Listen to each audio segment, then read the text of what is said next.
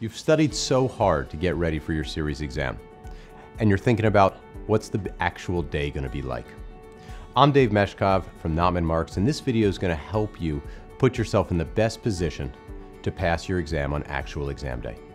What's your game plan going to look like to minimize stress, reduce anxiety, and eliminate any uncertainty so you can deliver all the knowledge that you have? The game plan looks like this. You wake up well rested. You've already done all your studying, so minimal review this morning, if any at all. Coming in rested and well prepared is the best strategy. During your morning, follow the normal routine you have. Breakfast, be sure you drink some water, maybe do a little light exercise, but nothing that's going to interrupt your normal flow. Dress in layers. The actual test centers are sometimes really warm, really cool. Whatever the environment that you're testing in, you want to be sure that you can be comfortable. Plan to get to your test center at least 30 minutes early. And know the route you're going to take. Plan for uncertainties.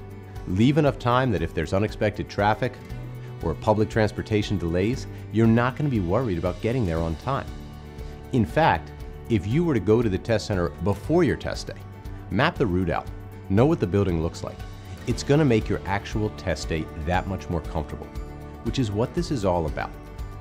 Put yourself in the psychological mindset that you're going to win.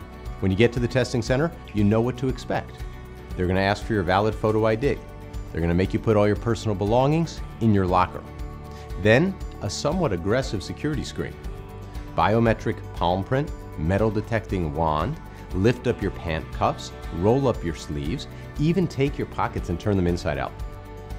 It's not good or bad, it's just be ready for it so that it doesn't distract you from the task at hand. Once you get into the actual testing room, know what the software looks like. I've included the link below to go to the Proctor system demonstration so you can see the screens. Know what buttons to click. Don't have your actual test day be the first day that you're seeing this software. When you're doing your actual exam, know your game plan. It's going to get harder in the middle. Be ready for that. Don't try and project how you're doing. These exams are designed to be difficult and to introduce uncertainty for you. Know that you've studied hard and that you're going to be on your path to success. Know when you're changing answers, only with clear justification to do so.